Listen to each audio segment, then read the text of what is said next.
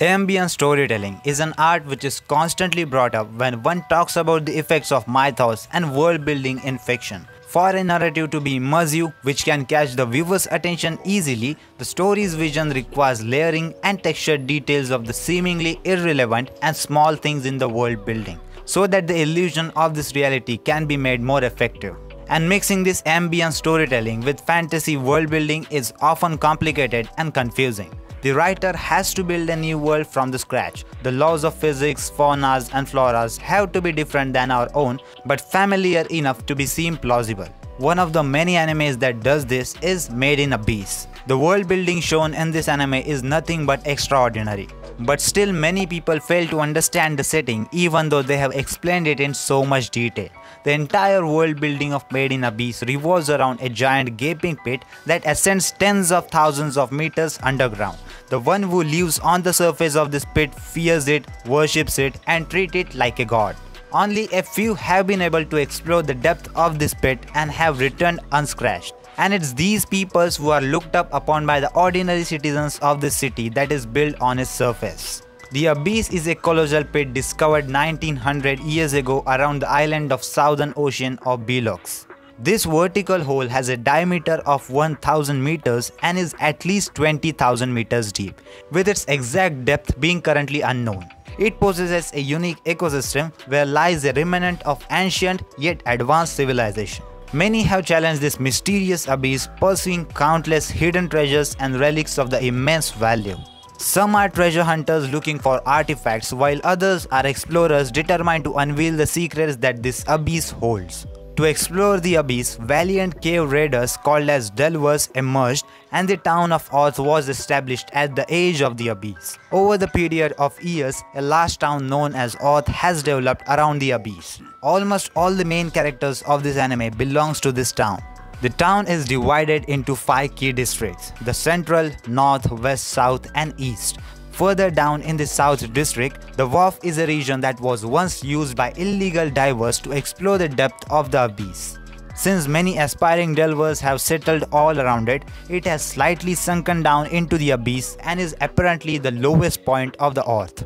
The other one is the Gondola Station, which is legally used by some of the most renowned delvers, is located in the West District. Known as the Grand Pier, it is the only other known station that often draws a lot of attention when proud teams of delvers return from their adventures from the depth of the abyss. The gate to the netherworld is another well-known landmark of the earth, which leads to the pathway that can be used as a primary route to the first level of the abyss. It is heavily guarded at all the times and no one can pass through it without proper authorization.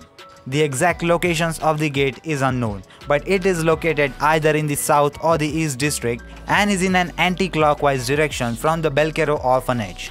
This is the orphanage where all of our main characters were living. The abyss still contains many sections that has never been seen and carries many dangers. Hazardous habitats that defy common sense and otherworldly creatures adapted to a unique environment are major obstacles to explorers. This great pit also appears to have some form of time distortion. This is evident by an explorer called as Ganja, who has arrived at the abyss at a point in a time before the first delvers and the native tribes still existed. Yet, according to Vezucan, only 150 years have passed since the creation of the village at the Igloo in the 6th layer. The white whistle delver Ozen claims that the deeper one delves, the more one's sense of time breaks, with the effect becoming extreme from 5th layer onwards. As an example, she noted that people might intend to stay on the 5th layer for just 2 weeks, but by the time they return to the surface, several months have passed. Ozen considers it as a possibility that time speeds up the more one descends. Though the abyss is riddled with countless dangers and hazards, one of the greatest challenges facing delvers is in fact the ascent from it. This is due to the phenomena called as curse of the abyss. The term refers to a series of symptoms that manifest upon ascending while inside the abyss, with its more scientific name being the strain of ascension. The effects of the curse manifest after ascending around 10 meters within the abyss, and there is no way to avoid it through the conventional means. The curse affects all living things. However, the creatures living inside the abyss has developed ways to sense its flow and avoid it. the curse results from piercing the force field of the abyss while ascending, although this fact is not generally known. Therefore, areas where the force field is weaker also results in effects of the curse being less severe.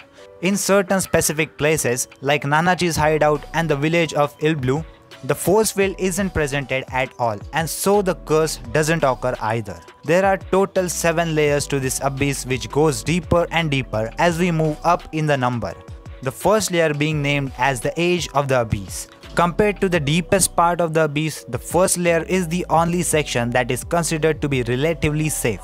It pans down to the depth of 1350 meters, beyond which the second layer begins. Even the atmosphere at the first layer remains pretty much the same and is nothing more than a training ground for the inexperienced red-whistled delvers. The most common alien animal species found in these parts are hammerbrake, silfang, crimson splitjaw, and demonfish. Since this small stretch of gassy rock faces is pretty shallow, the one who reaches this point only suffers from mild strains of descending like nausea and little dizziness. The second layer is called as the Forest of Temptation. This layer's depth starts from 1350 meters to 2600 meters inside the abyss. When someone enters this layer, they feel intense nausea, headaches, and numbness of limbs. The Forest of Temptation is the truly first dangerous section of the abyss. The fauna and the environment suddenly changes, turning into a tropical rainforest with huge vegetation. The creatures that inhabits this layer are much more dangerous. Deeper in, there is an area known as inverted forest, where the trees grows upside down and the wind blows hard. Here, an observation camp has been built to serve as a resting point for delvers. After that starts the third layer, which is called as Great Fault. This layer ranges from 2600 meters to 7000 meters. When someone enters this layer, they start to feel strains of the ascent, in addition to the effects that I mentioned in the second layer, plus vertigo combined with visual and auditory hallucinations. The third layer consists of a 4-kilometer vertical cliff, making it a highly challenging area to cross. Countless methods have been implemented by many in order to attempt a descent to varying effects. Aerial predators are common in this area, including crimson splitjaw. The next layer is the fourth layer, which is called as the Goblets of the Giants. This layer ranges from 7000 meters to 12,000 meters. They start to feel strengths of the ascents, plus everything that I mentioned in the third and the second layer, then intense pain throughout the body plus bleeding from every orifices. In this layer, a strange humid jungle of strong vines weaving to form a giant concave disc that captures water from the air earns the name of its fourth layer. The Goblet of Giants at 9000 meters marks the famous Garden of the Flower of Resilience, an area which is filled with eternal fortunes, which is a trademark flower for the abyss. A truly beautiful sight, though the dangers from the beast that dwells here is very high. The next layer is the fifth layer, which is called as Sea of the Corpses. This layer ranges from 12,000 meters to 13,000 meters. And when someone enters this layer, they start to feel everything that I mentioned before, plus the complete sensory deprivation, confusion, and self-harming behavior. This is the thinnest layer of the abyss vertically, being only 1000 meters deep, but the widest one horizontally, probably around 10 meters wider than the town of Orth. It consists mostly of large, monster-filled seas with some crystallized sections, held up by a thick layer of dense mud. This is the last layer of the abyss where it is possible to bear the curse and return alive and intact. An ancient ritual site, Edo Front, which became a lab by Bondbread and his crew, acts as a gateway into the sixth layer with the point of no return. Moving on to the sixth layer, which is called as the Capital of Unreturned, this layer ranges from 13,000 meters to 15,500 meters. Anyone who enters this layer feels the loss of humanity or even death. This is also called a White Whistle's last dive. A human who tries to ascend from the sixth layer either comes to death or is deformed beyond recognition. Hence the name, the Capital of the Unreturned. In Earth, there is a rumor about Golden City at the bottom of the abyss, which originated from the sixth layer where the ruins and the majestic city sleeps undisturbed. It is not uncommon to come across creatures of an irrational danger level here. In this secluded area of the sixth layer, an entire village inhabited of Narehata called Ilbu was formed.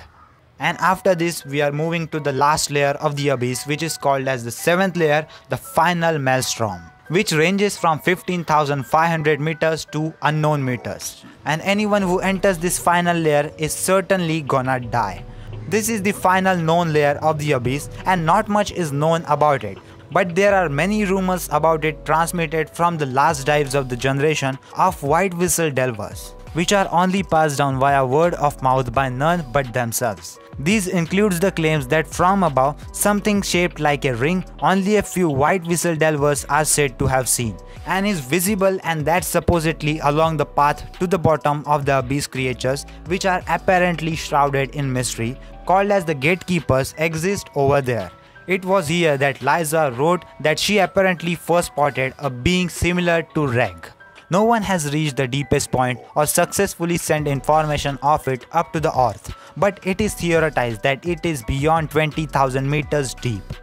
And this sums up about all the information that we know about the Abyss. And if you don't know, Made in Abyss is going to have a second season in 2022. The trailer is also just released few days back, so if you haven't watched that, you can watch that trailer too.